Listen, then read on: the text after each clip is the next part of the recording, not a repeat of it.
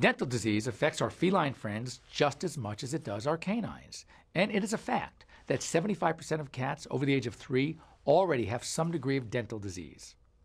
Early signs of dental disease in cats may be nothing more than a little bad breath, but as problems persist, you may notice a loss of appetite or see your cat drop food from his or her mouth. Though dogs rarely develop cavities, cats certainly can, in the form of resorption lesions. These lesions start as a decay on the surface of the tooth, usually near the gum line, and they progress to form actual holes in the tooth enamel. The gums surrounding these affected teeth often become inflamed and irritated. Unfortunately, little is known about why these lesions develop, but they are not caused by eating too much sugary foods like human cavities are. We do know, however, that greater than half of all cats over the age of 5 years will have one or more resorption lesions. There are many stages of resorption lesions.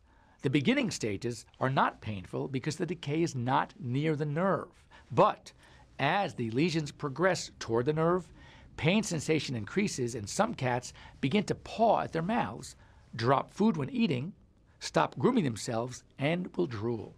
And amazingly, despite this pain, some cats don't show any signs at all. When evaluating an infected cat's mouth, it's important to evaluate all of the teeth with dental x-rays to make sure other teeth aren't affected as well. Currently, the only treatment that works for these lesions is extraction of the affected teeth.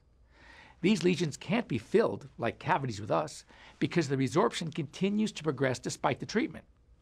Cats will be in less pain by removing the problem teeth. So the good news is that they will eat much better after the procedure. Of course, as with any surgical procedure, it will be necessary to extract the affected teeth under general anesthesia.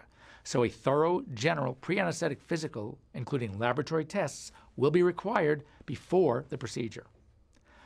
Though you may not be able to prevent the resorption lesions in your feline friends, you can do a lot to help control other dental problems through a regimen of home dental care, including frequent brushing and having your cats brought in regularly for dental cleanings by your veterinarian. If your pet seems to be having difficulty eating or chewing, or is salivating more, he or she may be suffering from dental disease. If you have any questions about how to keep your pet's mouth healthy and breath smelling its best, make sure to ask your veterinarian. Thanks for joining us on Pet Care Television. I'm Dr. Jeff Werber.